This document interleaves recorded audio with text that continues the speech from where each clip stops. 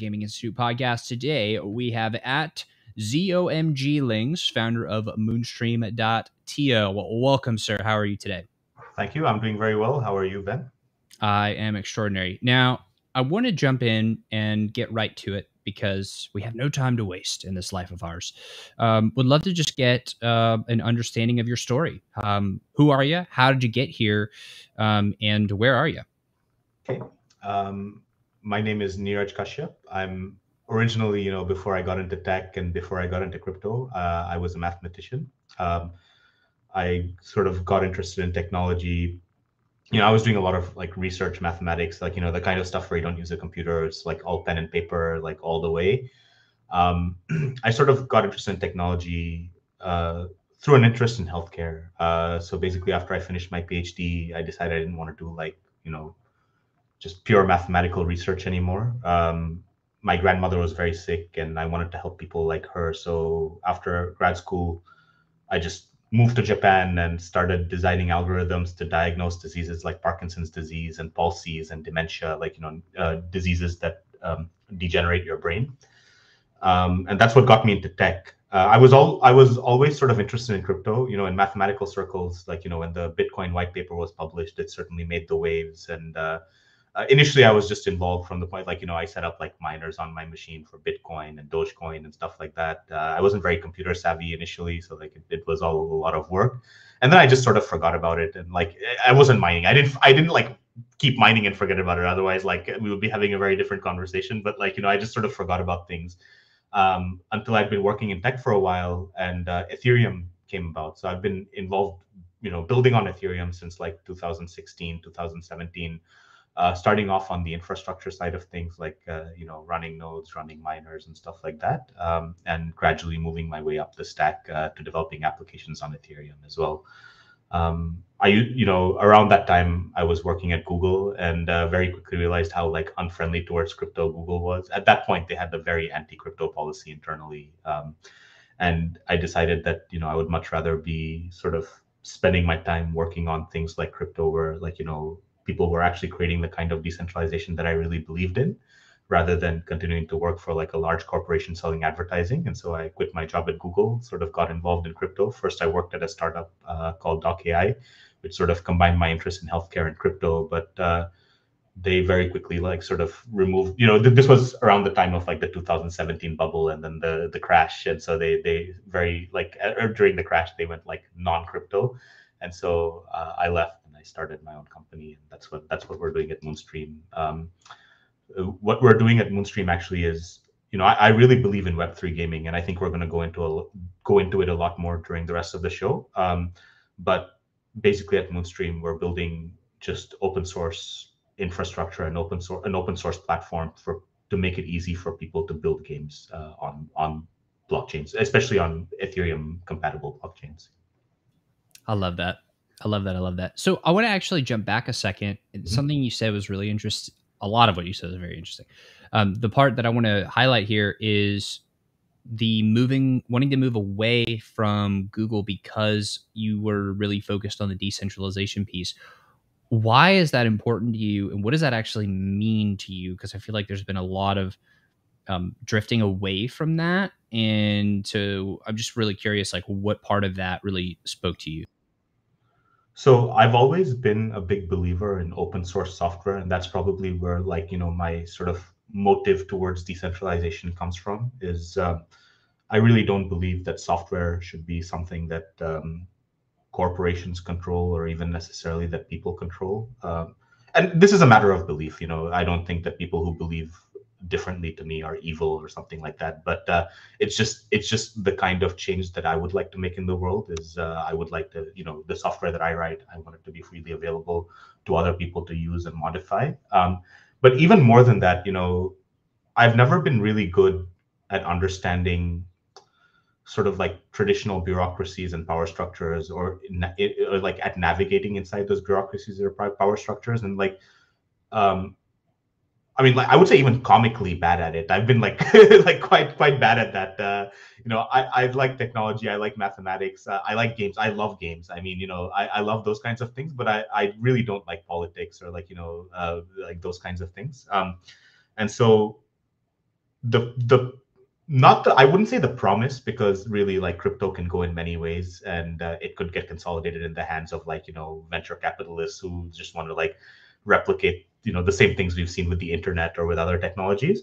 But at least it has the potential to do something different. I wouldn't say that like you know I don't think people should be extremist, like code is law advocates or something like that, because it's like quite difficult, notoriously difficult to sort of encode rules in any kind of code, even code that isn't run as strictly as like code on the blockchain. Even like a code of laws is very difficult to write and is like always changing and always evolving.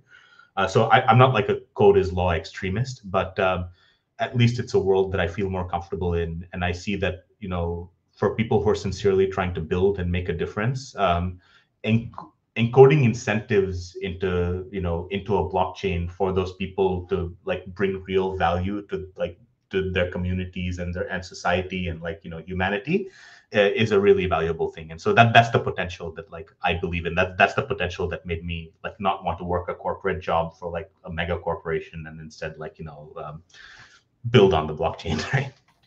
I love that. Yeah. And what's cool about that too is I feel like this sort of technology, it gives us the ability to do that and to create Yeah. really the future that we want to create. So it's exciting that we're in a point in time where that's possible and we have the ability to actually do that in a Yeah. really cool and powerful way. So let's jump to the gaming side. Why why have you loved games? I'm always so curious about this because I know I became a gamer when I was 6, and I've always I just loved it. Like, I loved getting in and feeling like I could do anything and that there were no limits, and that just captured my imagination in a way that pushed me in to learn and to be better and to grow, and actually shaped a lot of my core values that I still have today, and I'm very grateful for that. So, how did you get into gaming, and then at what point did that passion for gaming, however you came about it, when did that converge with the crypto side? Because that's a powerful inflection point. It's hard to say like why I love games. It's just I think there are people who love games and there are people who don't see the value in games. And for me, the value in games is like clear and it's palpable. I mean, I've learned so much by playing games. Like, I learned about Japanese history, like medieval Japanese history, by playing Shogun Total War, like back in 2001, right? Like, I learned about like medieval European history by playing medieval Total War 2 in like, whatever.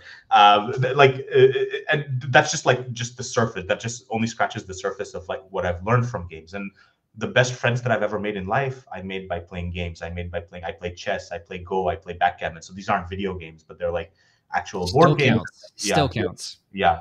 And like the best friends I've made in the world, I've made by playing those games. Like to the extent that like I could just I lived in Japan for 2 years, and like working closely with a friend of mine that I met playing Go, like a very good friend of mine that I met playing Go, or like or like I used to play backgammon. And I remember when I moved to Japan, like the guy who taught me backgammon, who also became a very good friend of mine, said, "If you're ever in trouble in Japan, I know a guy who like makes a living on the horse races in Hong Kong, and like if you're ever in trouble, you can go to Hong Kong, and like he'll take care of you."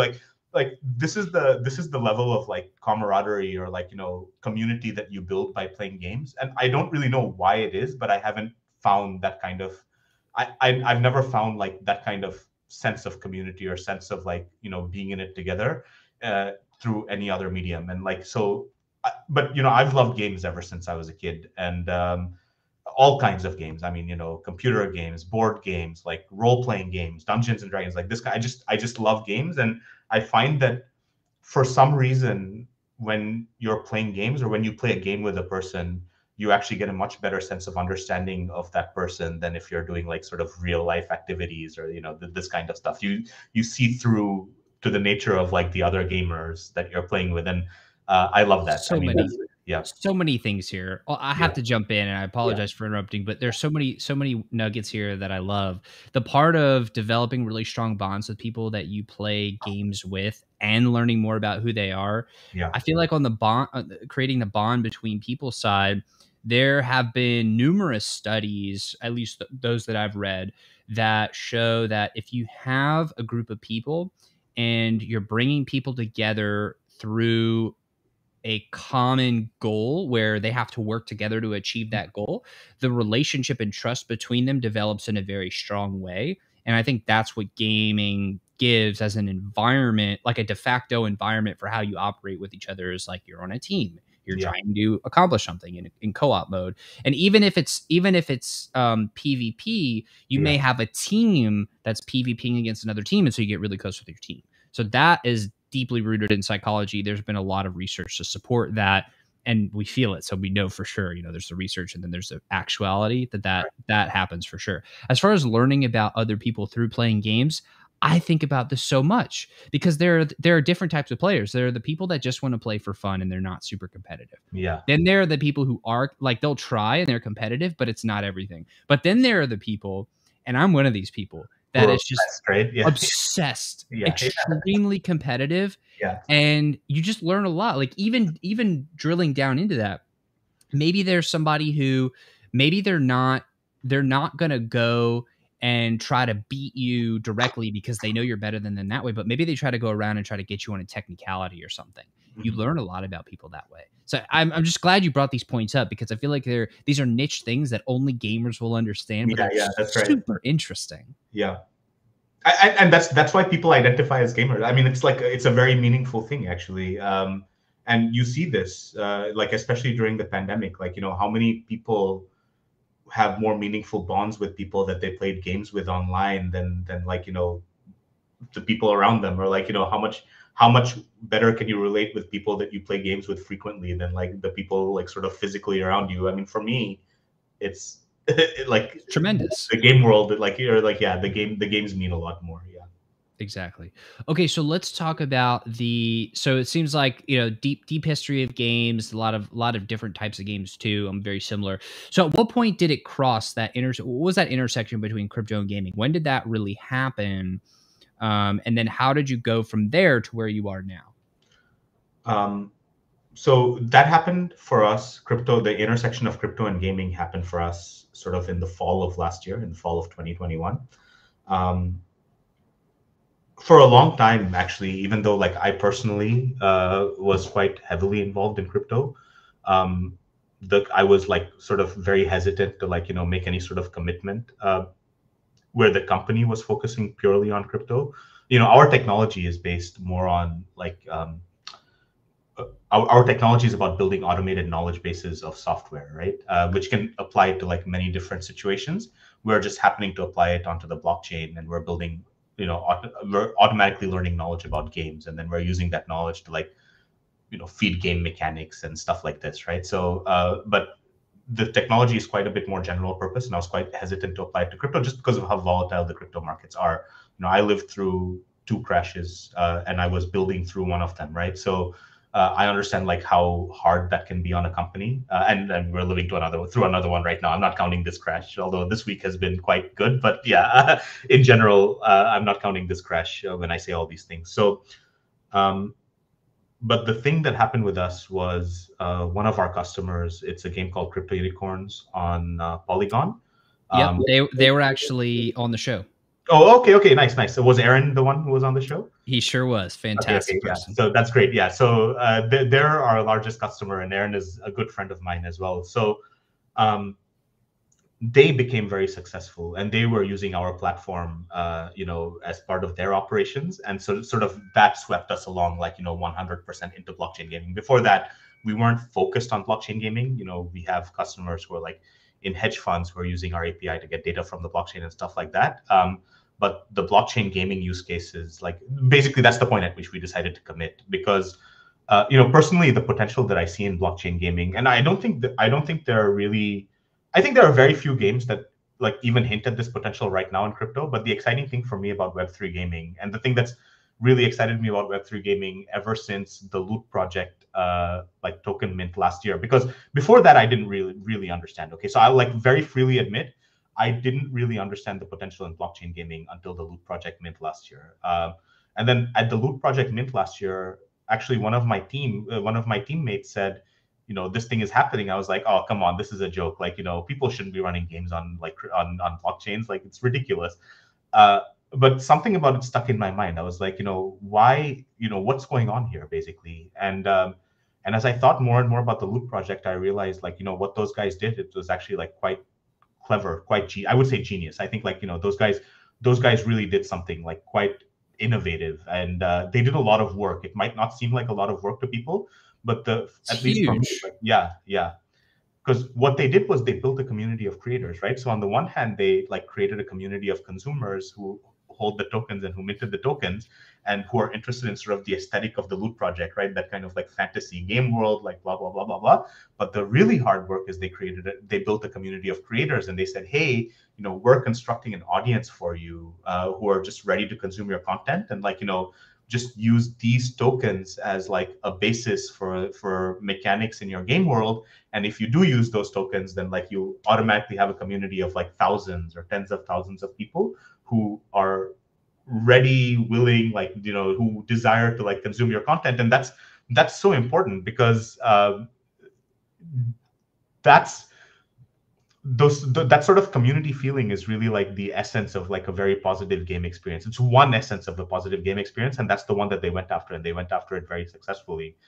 So once I sort of started thinking about that, once I realized that, I really started like believing myself in the potential of Web3 gaming, in terms of like immersion, in terms of equity of upside, right? Like if I play a lot of RTS games, right? So I play like a Warcraft 3, StarCraft 2, like these kinds of games, and the modding communities for those games, like Blizzard really understands that like content that's created by players is really valuable. And so Warcraft 3 had like a fantastic like modding scene. I mean, It was Dota incredible. Dota came out of Warcraft 3, right? Dota came out of it, which then spawned League. League of They Legends, had exactly, right. they Yeah, had I'm waiting for Wintermall Wars to come yeah, back, because oh my god, that was so yeah, fun. That was yeah. unbelievably fun. You had Hero Line Wars Lycian. I'm not sure if I'm pronouncing that right, but there were so many like little mini games that were created that then the derivatives of those are some of the top games on the Are huge. planet I mean, right League of now. Legends is it defines esports. Like League of Legends is like the Exactly. game that defines esports. Imagine that. Like no, even in 2010, like when esports was becoming a thing, no one would really have predicted that. And all of it came out Really. of this like really unassuming like Warcraft 3 mod, like an amazing Warcraft 3 mod. But like who would have thought, right? Who would have thought that that's what Dota would give birth to? And Right. So the that question, was even a derivative of a derivative. That's like a second yeah, second yeah, order yeah. consequence. Yeah. Now the question is, what happened to the guys who made Dota? Right. They didn't see all of the upside of like the value that they created, and really fundamentally it's because the entire system, like when you create a mod in Warcraft 3, there's no like monetization angle to it, right? People might buy Warcraft 3 because they want to play your mod, but you're not going to see any of that money as the creator of the mod. I mean, you get street cred, you get like prestige within the community, but prestige within the community isn't going to put food on your table, right? It's not Right. going to it's not going to put money in the bank. And so what's your incentive? Like how many more people would be creating this kind of content for games if like the upside was shared equally with them for creating that content? And I'm not just talking about like game mechanics. I'm not talking about like building a new game. I'm talking about like creating lore inside a game universe. I'm talking about like making art for the game. Like there's people like if you go to DeviantArt and like look up your favorite game, you're going to find like a lot of people making like fan art for that game. Go to like fanfiction.net and people are going to be writing fan fiction about that game. um Those people should be able to participate yes, when that is contributing to the success of something. exactly. They're contributing to the success of the game by being part of the community and by being producers in the community. And if it were possible for them to actually see the upside of that participation, imagine the quality of content. And if it were possible for them to contribute mechanics to the game, if it were possible for them to contribute to like the canon of the game, imagine how amazing those game experiences would be. I want to play those games, and that's why I want to help build those games right now. And that's sort of like how we came here with Moonstream. Yeah. And I think that is going to be the dominant.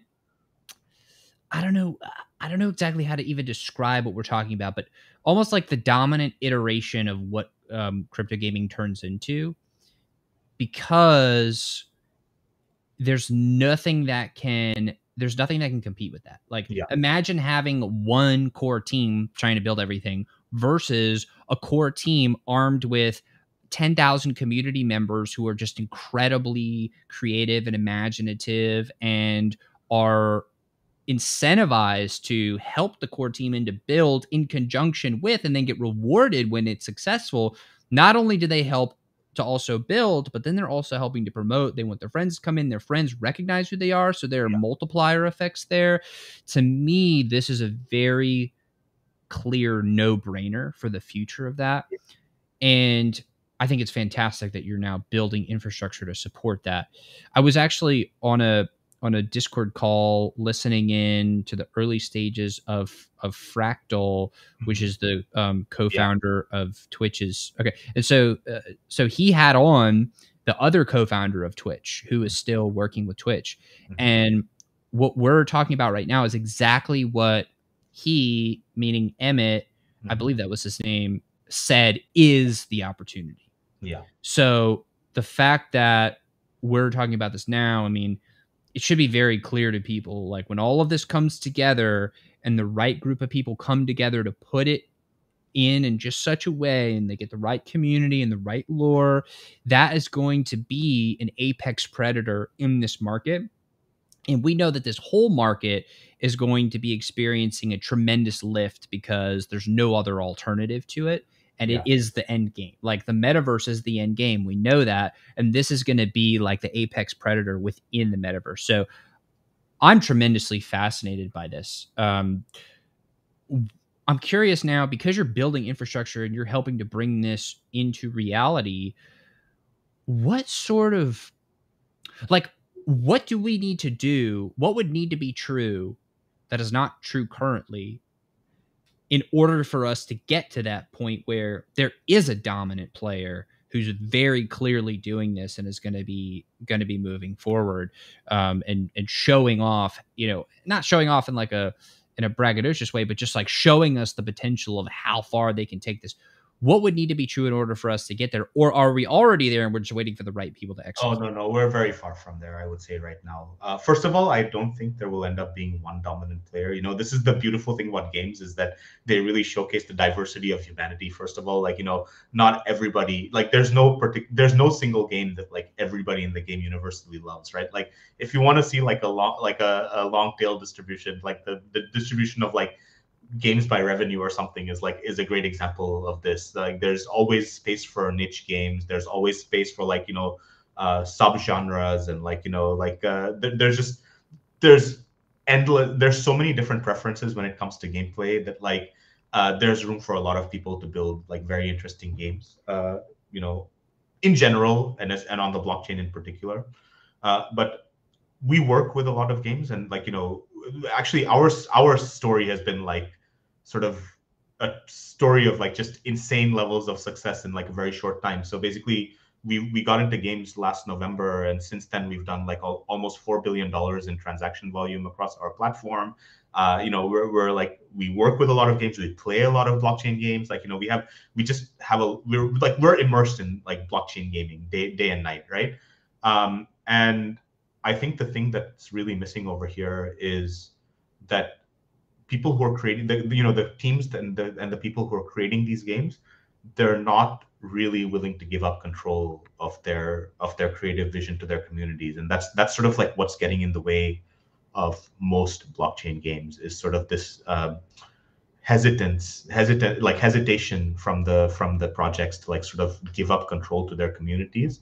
And it's difficult to give up control to a community. So like, one thing that we're sort of seeing a reaction to is a reaction against is play to earn.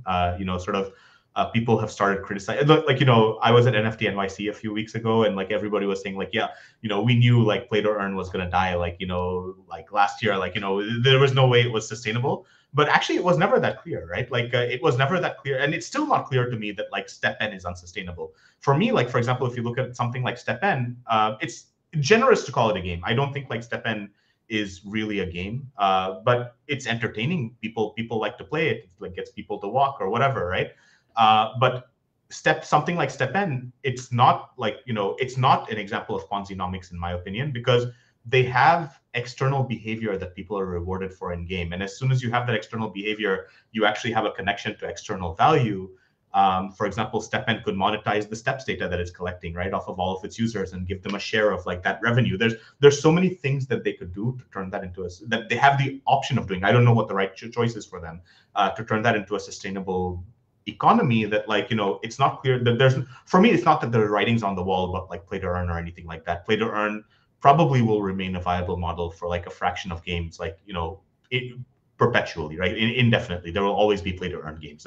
That's not a genre that's going to like magically disappear because like we're in crypto winter now or something like that, right?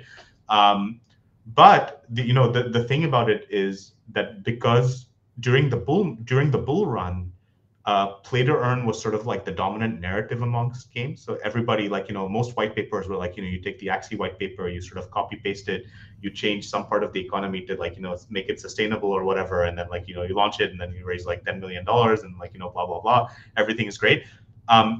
That's going away, and people are starting to experiment more with like the game mechanics and economic models. And like, actually, that's a very positive thing. So we're only starting to see that level of experimentation right now, and I think we need to have a lot more of that kind of experimentation before we actually find like, a number of things that will work in building blockchain games. So I think it's just a matter of time and experimentation and like, the natural course of human activity before we find something. And right now people are just presented with a choice, right? You can either like stand by and watch on the sidelines, or you can participate. And there's no guarantee of success for participating, but there's definitely a guarantee of not, being part of this future if you act as a bystander now. And so I just urge people who like games to participate, even though like the gaming community, like, not the blockchain gaming community, but like, people who play games, just the community of gamers is quite skeptical of Web3.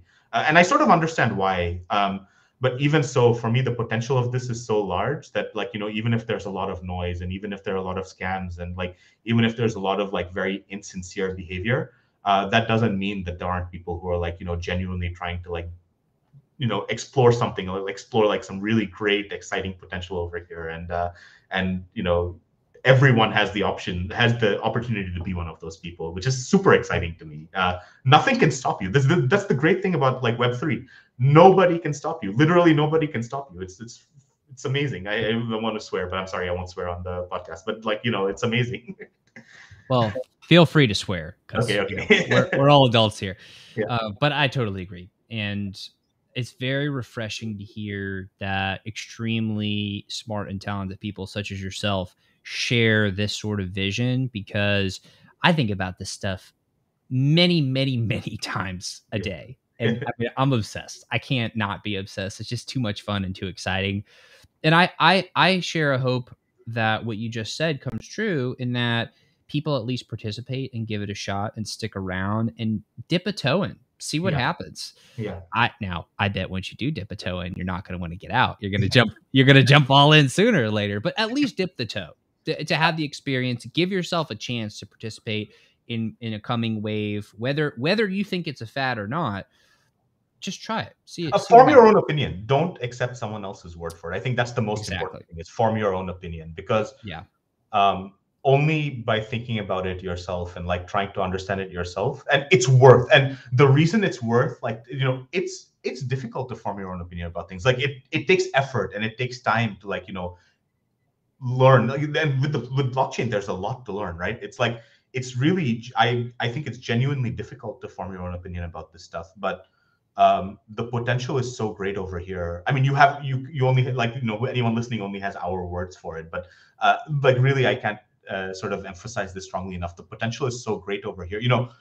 Before this, the kinds of things that blockchain games are concerned with, the kinds of like ideas and the kinds of like structures that blockchain games are concerned with, were solely the purview of religions and governments. And now all of a sudden, regular people can start experimenting with the same ideas and the same structures.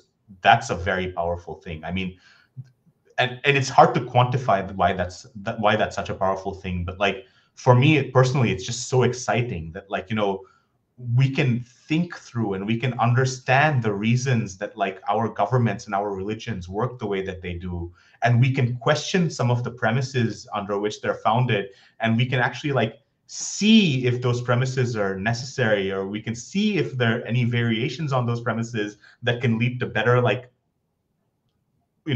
arrangements of like society, or arrangements of people. Like, that's so exciting. We've never been able to do that before. That's mind blowing to me. It's just That's something new. power.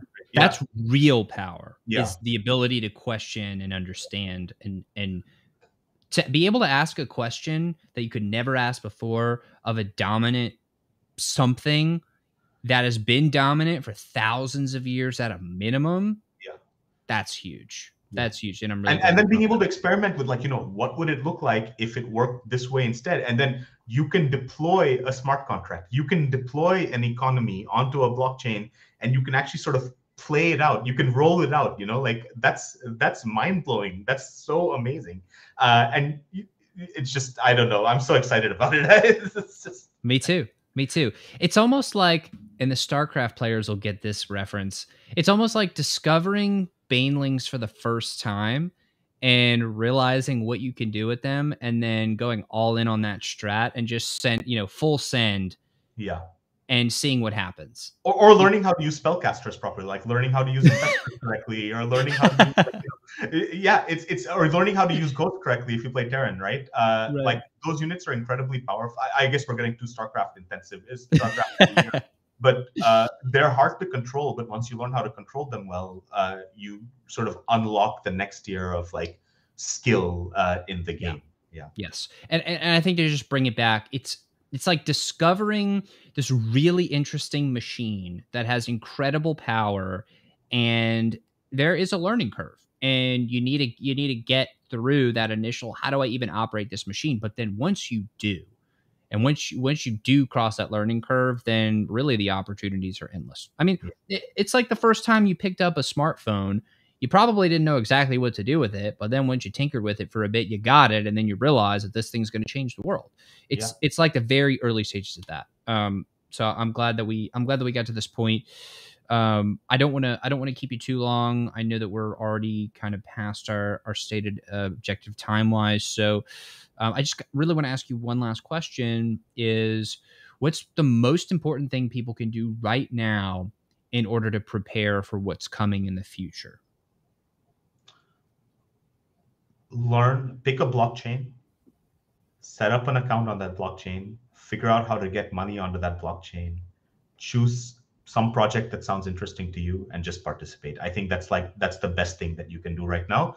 You don't have to spend like thousands of dollars or whatever, right? Like, just start small, but just sort of get some sort of a feel for how this technology works, because it's not clear right now. Even though I work in crypto, even though, like, I build in crypto, I will say this: it's not clear to me that, like, crypto is gonna survive or be huge, like, let's say 20 or 30 years from now. Okay, a lot of things can happen from now to then, and the governments of the world, many governments of the world, are going to try and shut it down, and it's not clear whether they're going to be successful or not. Okay, but think of this as a moonshot, right? If it does survive, it's going to be huge, and it's going to change the way that, like, our societies are structured, and just the way that we interact with, like, our fellow human beings, and the way, even, it's going to change the way that, like, the way that we think about value, the way that we think about money, the way that we earn money. All of these things are going to change if these ideas survive for a long enough amount of time.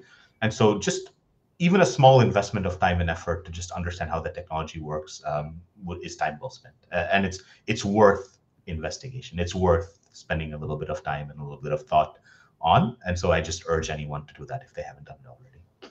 Well, I appreciate you. I appreciate your time. I know you're a very busy man doing incredible things.